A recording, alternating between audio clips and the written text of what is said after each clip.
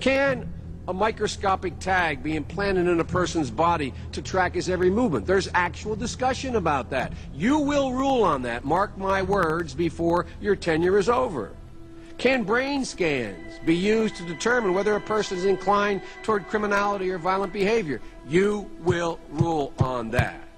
Here's a few words from Carl Sanders, the designer of the RFID chip. We began to investigate and find out where in the body does the temperature change the most rapidly. Și așa că ne-am dus și am făcut cercetări să vedem în care parte a corpului temperatura se schimbă cel mai mult. We spent over $1 million in taxpayer money. Am cheltuit $1 milion în proiectul acesta din banii celor care plătesc taxele. And when the results came back, it was determined that there were two places in the body that were ideal for the microchip. Astfel am ajuns la concluzia că erau două locuri în corpul omenesc care sunt ideale pentru a plasa acest microchip. One was just below the hairline on the forehead. Una era chiar lângă păr, pe frunte. The other place was the hand, the right hand preferred, because most people are right-handed. Alt loc era pe mâna dreaptă, pentru că majoritatea oamenilor. Then one day I came to Revelation 13, verse 16. Odată am ajuns să citesc în Apocalipsa, capitolul 13, versetul 16. And he causes all, both small and great, rich and poor, free and bond, to receive a mark in their right hand or in their foreheads. Și au făcut ca toți, mici și mari, bogați și săraci, slobozi și robi, să primească un semn pe mâna dreaptă sau pe frunte. I didn't like what I saw. Now, on March 23, 2010, Obama officially signed his health care bill into law.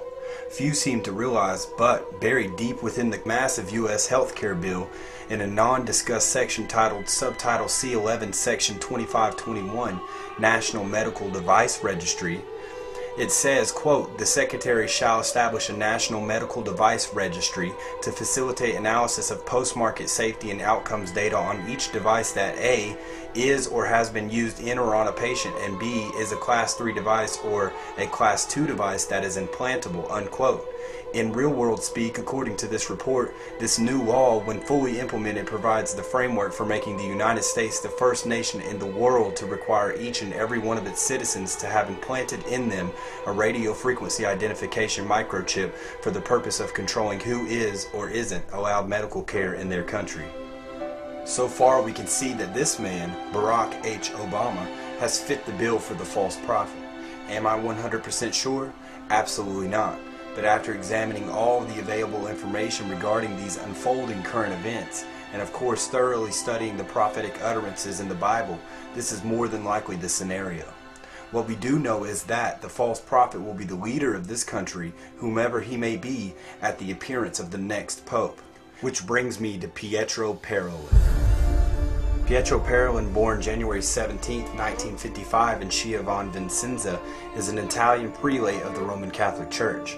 He currently serves as the Holy See's representative in Venezuela since his appointment by Pope Benedict XVI on August 17, 2009. Previously, he had served from 2002 as Undersecretary for Relations with States after being appointed by John Paul II, or the Sixth King.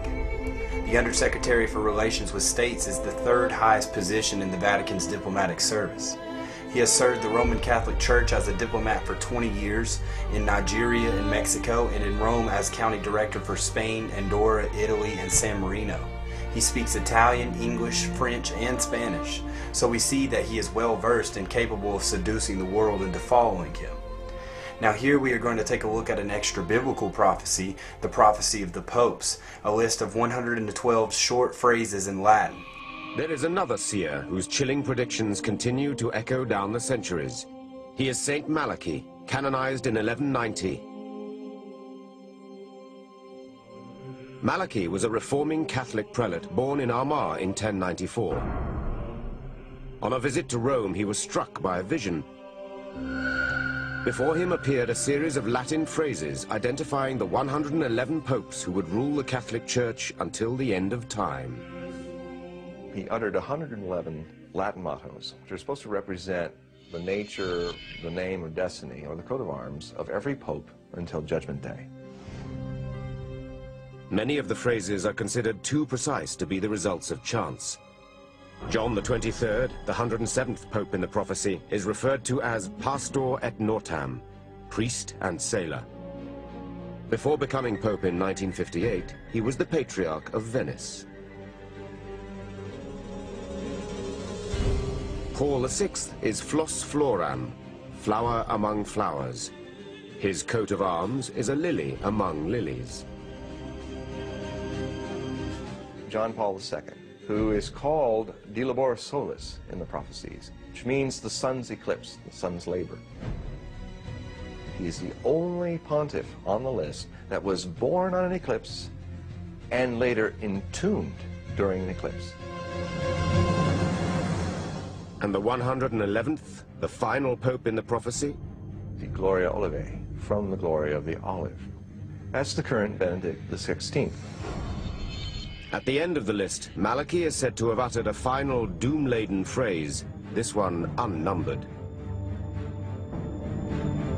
During the final persecution, the seat of the Holy Roman Church will be occupied by Peter the Roman, who will feed the sheep in many tribulations, after which the seven-hilled city will be destroyed, and the terrible judge will judge his people. The end. Currently, there is only one such candidate for Petrus Romanus, or Peter the Roman, within the Roman Curia. His name is Pietro Parolin. Now you must understand I would never even give these prophecies the time of day if it wasn't for one thing: they have come to pass. Regardless of whether or not these were inspired by God or fabricated and self-fulfilled by the Roman Catholic Church, one thing is for sure: the Bible states that the next Pope is the last and that he will be destroyed, and this set of prophecies declares the same thing. So let's further investigate this man, Pietro Parolin. When the Pope met with Muslim leaders on September 25th, Parolin was there. When the Pope met with Israel's Prime Minister Ehud Olmert, December 13th, Parolin was there. When there were tensions in Vatican relations with Vietnam and North Korea, Parolin traveled to those countries on delicate diplomatic missions. In short, whether in Rome or abroad, Parolin has in recent years been one of the Church's most tireless and effective diplomats, and almost always out of the headlines. On April 30th, 2009, the Israel-Vatican Working Commission convened in Jerusalem for the first time, headed by Deputy Foreign Minister Danny Ayalon. The meeting, with the participation of Monsignor Pietro Parolin, was held in a good atmosphere, and both sides agreed to continue to work together. Significant progress was made in the talks, and it was decided that the two deputy ministers would meet again on December 10th, 2009 at the Vatican. It was also agreed that the working groups would continue to advance the economic agreement. Now the Bible says in Daniel 9:27 that the Antichrist shall confirm the covenant with many for 1 week, or a 7-year period of time. So he will confirm a treaty of peace. Has Parolin done this? Well, of course. Parolin has also been at the forefront of Vatican efforts to approve and implement the Nuclear Non-Proliferation Treaty. Addressing the International Atomic Energy Agency on September 18, 2006, at its headquarters in Vienna, Austria, Monsignor Parolin referred to this treaty as the basis to pursue nuclear disarmament and an important element for further development of nuclear energy applications for peaceful purposes. The Bible says that the 8th king shall magnify himself in his heart, and by peace shall destroy many. Daniel 8:25. Parolin also said, since this treaty is the only multilateral legal instrument currently available intending to bring about a nuclear weapons-free world, it must not be allowed to be weakened. Humanity deserves no less than the full cooperation of all states in this important matter. The Treaty on the Non-Proliferation of Nuclear Weapons is a treaty to limit the spread of nuclear weapons. There are 189 states party to the treaty, 5 of which are recognized as nuclear weapon states: the United States, Russia, the United Kingdom, France, and China. Only 4 countries on the globe are not part of this treaty as of yet: India, Pakistan, North Korea, and of course Israel. Now, aren't those countries always pictured negatively in the news? It's because they haven't signed this treaty. Now, the Nuclear Non-Proliferation Treaty consists of 3 main ideas. 1. Non-proliferation. 2, disarmament, and 3, the right to peacefully use nuclear technology. Now the Bible again says in 1 Thessalonians 5:3, for when they shall say peace and safety, then sudden destruction cometh upon them, as travail upon a woman with child, and they shall not escape. So if Parolin will be the 8th king and the Antichrist, and Obama is the false prophet, we would expect to see him behind this treaty as well, right?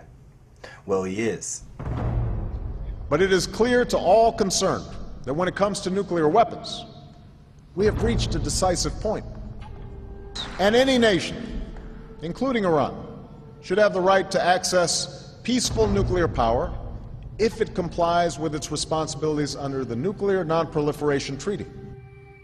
The G8 summit took place in Italy from July 8th to July 10th, 2009, where 8 nations called upon all countries to sign the Non-Proliferation Treaty.